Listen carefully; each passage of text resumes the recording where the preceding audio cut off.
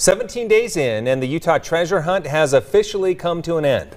A Draper man found the treasure chest this afternoon. Well, keep in mind that chest had $10,000 of cash inside of it, and more than just Utahns were talking about it, of course, and searching for it. ABC4's Jillian Smuckler, joins us in studio. Jillian, this treasure hunt gaining national attention. That's right, Emily Glenn. Back in June, two friends posted a cryptically written poem on Instagram, giving people clues about where that $10,000 treasure is hidden in Utah's wilderness. And through the power of social media, thousands of people near and far were determined to win it all.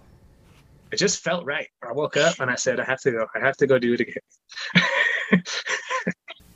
Yeah, that was it, gut feeling. And it was that feeling that motivated Andy Swanger to keep looking for the hidden treasure. That treasure is $10,000 cash. Okay, should we go hide this thing? Let's hide it. All you have to do is find it.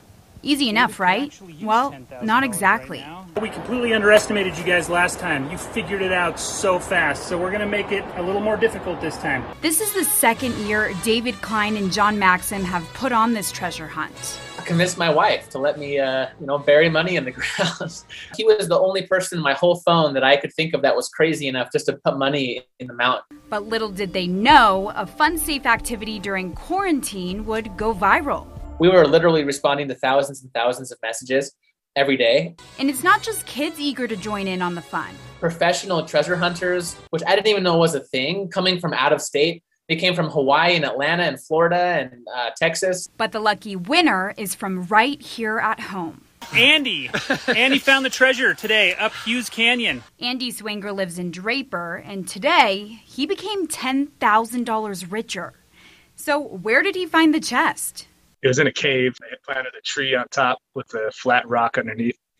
So I moved the tree and lifted the rock, and there's a box there. No freaking way. So I sent a picture to my wife instantly, and I said, I think I found it. After over 15 hours of searching, we've probably been out 5 or 6 times. A lot of researching. We compared last year's clues to this year's clues and kind of changed our thought process. And determination. It's not easy. It was, I think most people's problem was they didn't go high enough, right? They didn't go high enough. Everybody stopped short. The 2021 Utah treasure hunt has officially come to an end.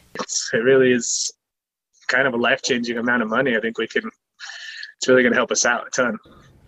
And of course, the million-dollar question is, what now? Like NFL star Tom Brady said after winning the 2021 Super Bowl, Andy and his family are headed to Disneyland. Reporting live in the studio, Jillian Smuckler, ABC4 News.